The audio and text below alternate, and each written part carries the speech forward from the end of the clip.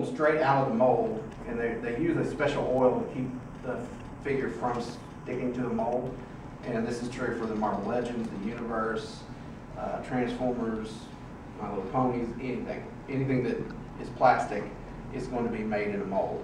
And it has this oil on it that keeps it from sticking to the mold. And that's what causes the new toy smell whenever you open up the package. And what you do is just basically just wash it in a mild detergent, like a just Dawn or something. Really let it dry thoroughly.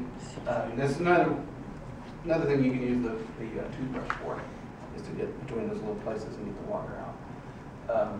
Let that dry thoroughly. You're done with that. Because the reason we do that and wash it is because that oil, the way it builds up on the surface, paint won't stick to it. It just does that. I don't know if you've ever done that. You've tried to paint on something and it just sucks. It just turns into a pool and it doesn't stick. So that's what we do that for. The next thing you would want to do before you start painting is swap out your parts, like your heads and your arms, anything like that.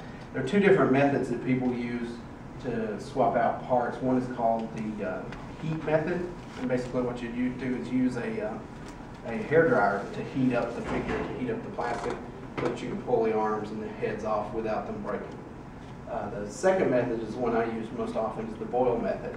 And you get a big pot of water, put it on the stove, let it boil, drop the figure in there, and then it's like Stretch Armstrong. I mean, it really just, you can pull it apart. And you can also use that to reform.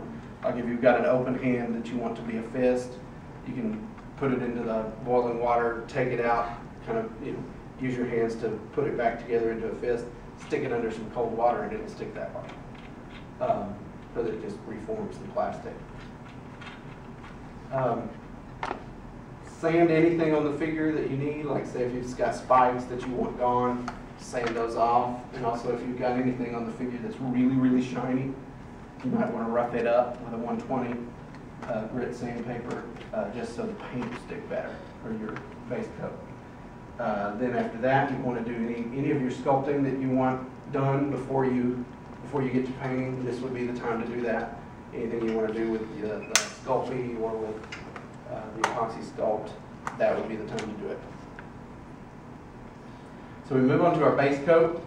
Whatever the entire figure is going to be, you just do that first. And then you would move into your detailing.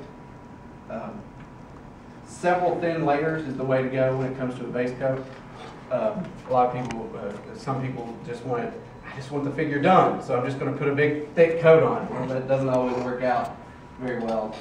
Base coats are the way to go, and you can usually get it done in about the same amount of time that it takes to do one thick coat and then go back and redo it. So if you do it just a thin base coat, you can go back several minutes later. The good thing about acrylics is they dry fast. Within 10 to 15 minutes, you can recoat it and move on to your detailing. For detailing, I recommend they make really thin brushes, little camel hair brushes. I've got a few of them over here in the set.